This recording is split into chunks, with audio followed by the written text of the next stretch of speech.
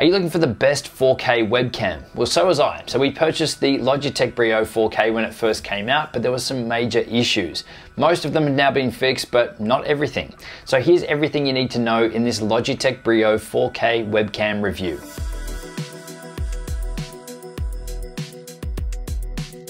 Hey, it's Justin Brown here from Primal Video. We release a ton of content to help you get better results with your videos faster. If you're new here, then make sure you click that big subscribe button, and all the links to everything we mentioned in this video, you can find linked in the description box below.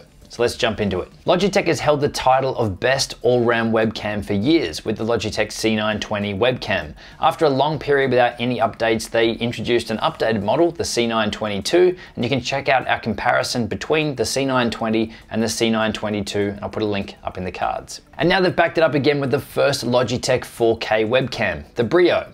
But how does the Brio compare to the C920 and the C922? Is it worth the extra cost? And most importantly, is it the best 4K webcam for Mac and for PC? Well, it had its fair share of issues when it first came out, so we held off on a review.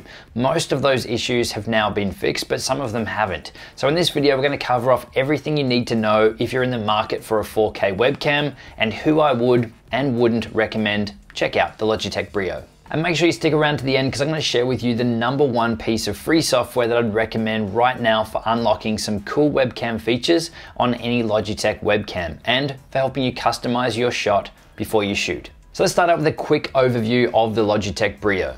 The Logitech Brio is capable of capturing at up to 4K UHD resolution, so 4096 by 2160 at 30 frames per second. You can also capture at 1080p, 30 frames per second and 60 frames per second, and at 720p you can capture at 30, 60 or 90 frames per second. It has built-in autofocus and 5x zoom in Full HD, and it's also HDR compatible as well. Connection-wise, there's a USB-C port on the back, and included in the box comes a USB-C to USB-A cable, and this will work on both USB 3 and USB 2.0 ports as well. There's a tripod thread on the bottom, and there's also a clip included for clipping it onto your computer monitor.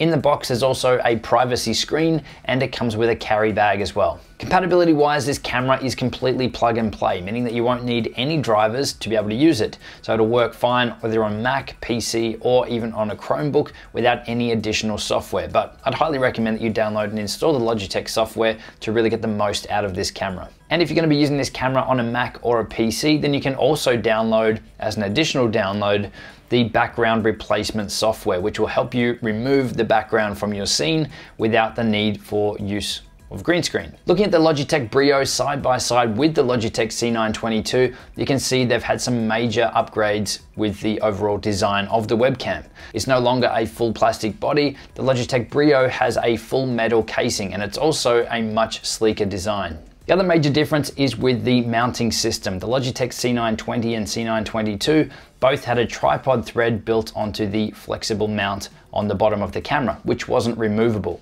Whereas on the Logitech Brio, the tripod thread is built directly into the camera. So this should give you a larger range of mounting options without the need to use their plastic mount that you had on the previous cameras. The other major upgrade that they've done is to the built-in microphone. So there's still a dual microphone system on the Logitech Brio, but it doesn't take up anywhere near as much space as it used to on the C922. So how well does this camera actually work then as a camera? Well, I was totally blown away with the images that this thing is creating.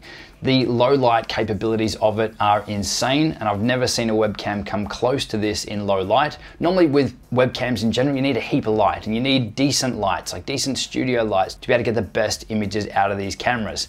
But with the Logitech Brio, even with the lights off in this room during the day, I've been able to get some really amazing shots through that you would not think were captured on a webcam. And then obviously with the lights on and everything set up correctly, these shots that come through just look absolutely amazing. It really doesn't look like these are shot on a webcam. It looks like a decent point and shoot camera or even a high-end smartphone camera, to put that into perspective. So comparing the Logitech Brio side by side to the Logitech C922, not only do you get a much brighter and much better colors coming through in your recording, but you also have a much wider field of view. Now the Logitech Brio has 3 field of view settings that you can play with. So it's capable of recording at 90 degrees, which is insane for a webcam, 78 degrees or 65 degrees. Now this is really noticeable when you're comparing it side by side with the Logitech C922 to see how much more you're actually getting in the shot. But the biggest differences picture quality wise between the two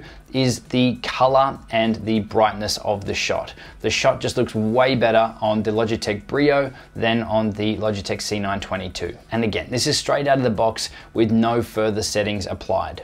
Autofocus between the two cameras was pretty much on par. There were some tests that we did where the C922 was faster and more accurate, and others when the Brio was faster and more accurate. So they were pretty much on par across the board. So what are the things that I really like about this camera? Well, straight out, it is the image quality, which I've mentioned a few times. The image quality is just insane. There is no other webcam that I've ever used that comes close to the images that this thing is creating. The colors, I know I keep going on about it. The colors are insane.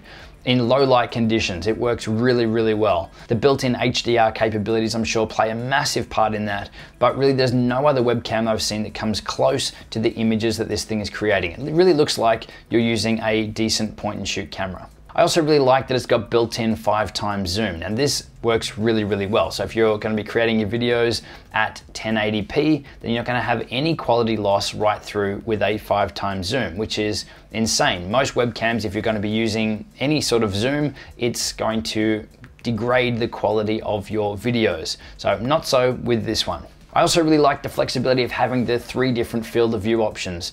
It just makes the camera so much more flexible for creating different types of videos, or for having your camera set up in one location and really having 3 different shots. So it's really, really powerful. The 90 degrees is something that I didn't think that I would use, but I'm actually finding that I really like the 90-degree field of view, and I'm using it much more than the other two because of just how the shot looks and how much more you can fit in of your background. So what don't I like about the Logitech Brio? Well, first off is how CPU intensive it is. It definitely puts your system under a huge amount of stress if you are using it in 4K.